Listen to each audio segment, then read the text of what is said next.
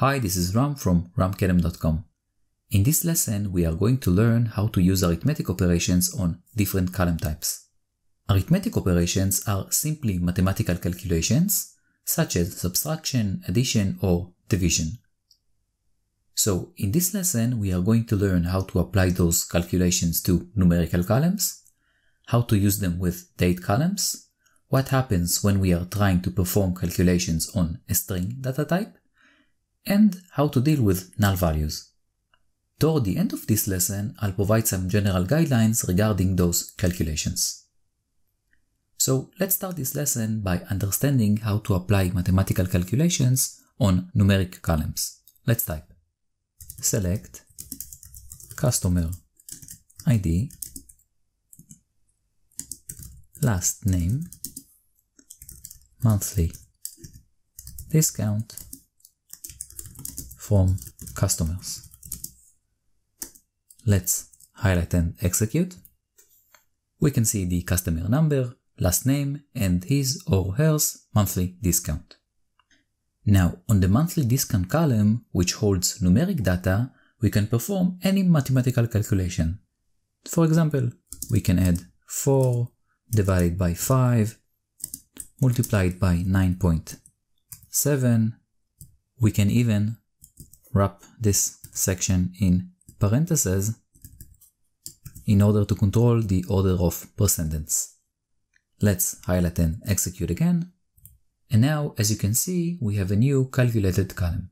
Now, although we don't have to display the original column without the calculation, doing so will allow us to determine how the calculation affected the original value.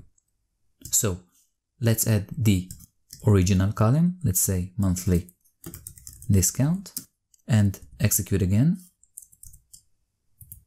This time we can see the original column alongside the one after our calculation.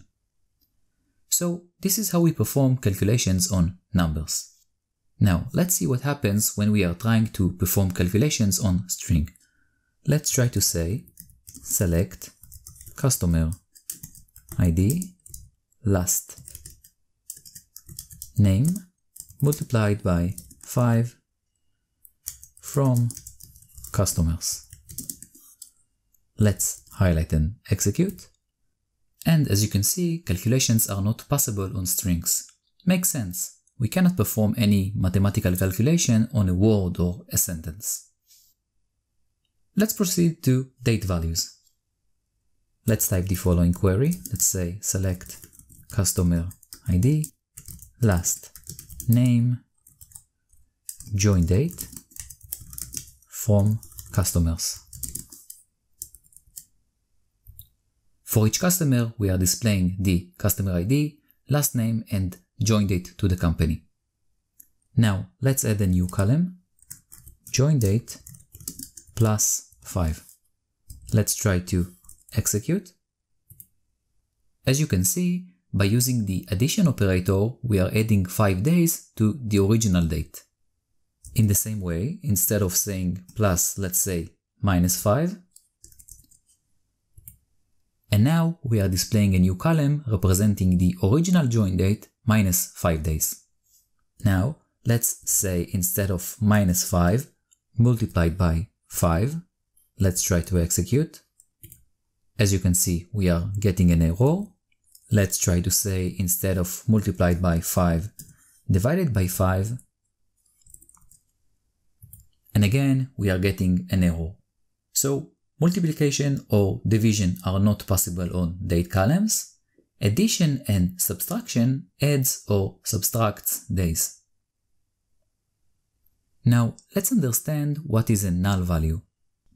Let's type the following query. Let's say select customer ID, last name, monthly discount from customers.